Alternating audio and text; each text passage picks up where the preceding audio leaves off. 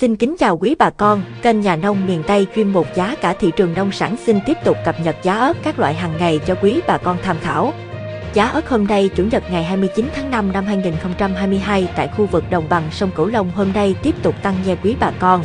Giá kênh cung cấp hiện tại là giá thương lái mua tại rẫy tại Vĩnh Long, Trà Vinh, Đồng Tháp, Cần Thơ, Hậu Giang và chỉ có tính tham khảo vì giá ớt thay đổi từng địa phương và từng ngày nhà quý bà con. Giá ớt cụ thể như sau. Ớt chỉ thiên tại các tỉnh Vĩnh Long, Đồng Tháp 23.000 đến 33.000 đồng mỗi kg, Cần Thơ, An Giang 20.000 đến 30.000 đồng mỗi kg, Trà Vinh 23.000 đến 33.000 đồng mỗi kg, Sóc Trăng 20.000 đến 30.000 đồng mỗi kg, Đắk Lắk 18.000 đến 22.000 đồng mỗi kg, Bình Định 20.000 đến 24.000 đồng mỗi kg, Lâm Đồng 20.000 đến 24.000 đồng mỗi kg.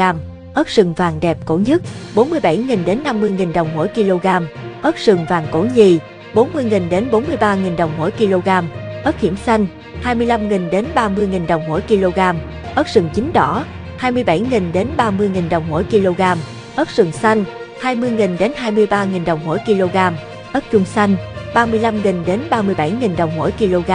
Trên đây là giá thực tế bà con bán tại rẫy hôm nay. Giá có thể chênh lệch từ 1.000 đến 2.000 đồng mỗi kg tùy theo lái, tùy theo khu vực và tùy theo sức mua từng nơi khác nhau nha quý bà con. Quý bà con nào đã bán có giá xin vui lòng bình luận bên dưới để cập nhật chính xác tình hình giá ớt cho bà con tham khảo nha. Ngoài giá ớt kênh còn cung cấp giá mít, giá thanh long, giá sầu riêng, giá lúa, giá phân bón cho quý bà con tham khảo nữa nha.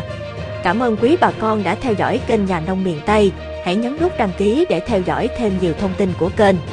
Xin kính chúc quý bà con nhiều sức khỏe, may mắn. Xin chào và hẹn gặp lại.